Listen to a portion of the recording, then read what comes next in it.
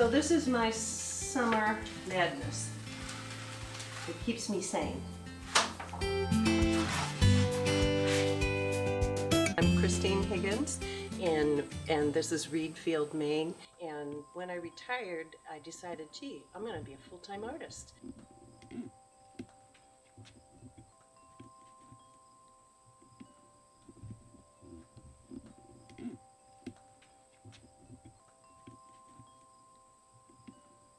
So all paper is fiber. This machine is called a Hollander. It beats the fibers. This is a mix here of cotton and abaca, which is my base that I use. And this is what beats the fibers. They go around. And this particular fiber has been beaten for 4 hours.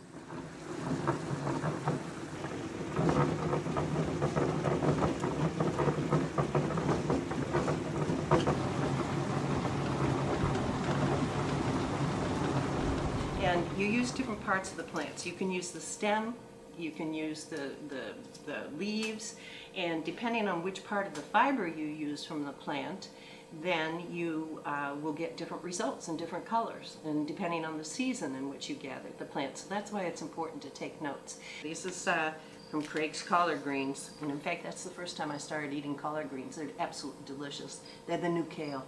But this is paper, and you can see how soft that is. It doesn't make that crinkly sound. So every paper will give you different results, or every fiber will give you different results. This is a little different. This is denim. Denim is cotton. A lot of people make paper out of their jeans. Just cut them up into little pieces of paper. Linen, like a linen cloth. You can make paper from rags. Originally that's how paper was made. The women would go out and gather the rags.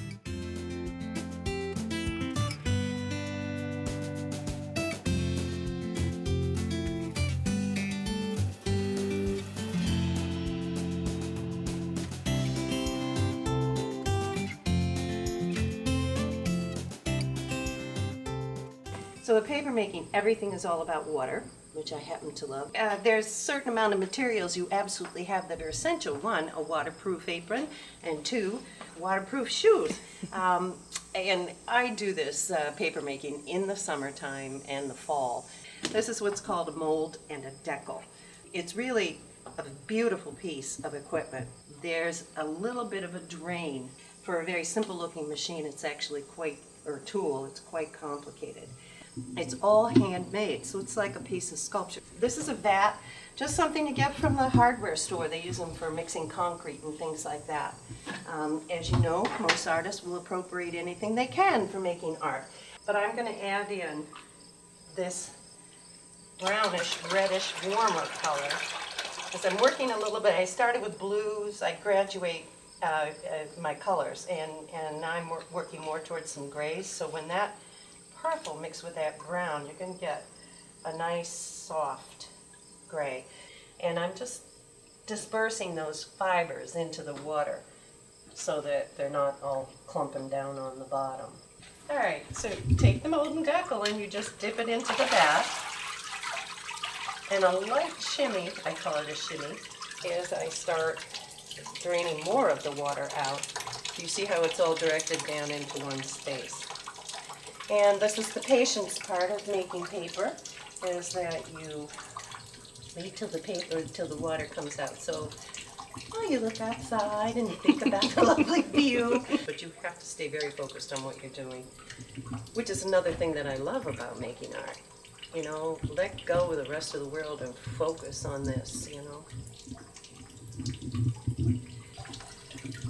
And I don't waste the water either. I do take it and put it on my garden. Some people get really nervous when I start teaching them paper making about the fibers that are on this mold. Well, guess what? They're not going to go anywhere. We'll put the mold onto that pellon, and first one's always a little tricky, so let's hope it works. And then you do a very light, kind of rock a little bit back and forth, and then snap.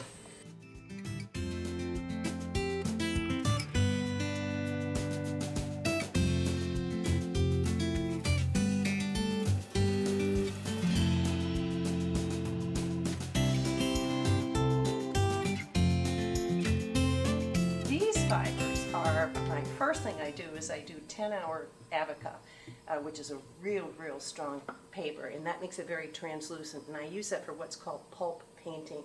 Take your different colors from this overbeaten and put them in little containers that you can use for painting, decorating your fibers. Just make a form that fits inside your decal. Put a piece of plastic into this little mold that I have made. I'm going to press it down. So we're taking the fiber from the vat and putting it into the little decal box.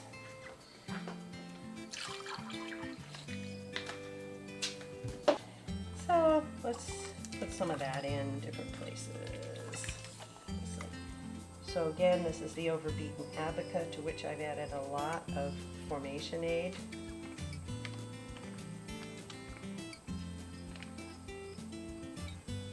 So this is fun because it's just play. So now what I'm going to do is to pull this plastic out, and what happens.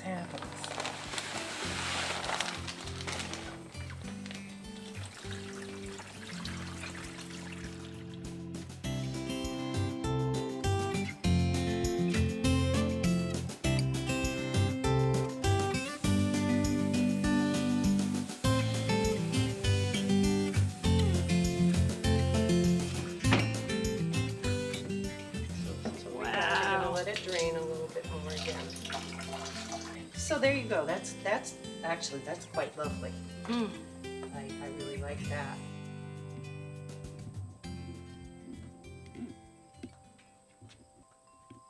I see paper and pulp as a lot like clay. The fiber is very like a piece of cloth. You can just fold it like a piece of soft leather or something. It's really neat. So it has a lot of sculptural possibilities. So the high amount of Abaca in the paper will help with shrinking these papers onto the forms. So I'll drape paper over certain forms and let them just dry sculpturally. So this is an example. This is like a kind of a landscapey. This is all dried now. You can see where the forms were. This is another one. And I let the rocks stay in. It dried right around them, but then there were other forms.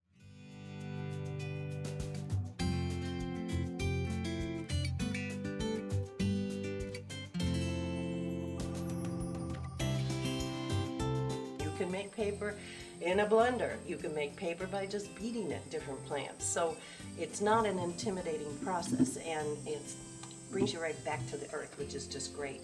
It's like it's magic.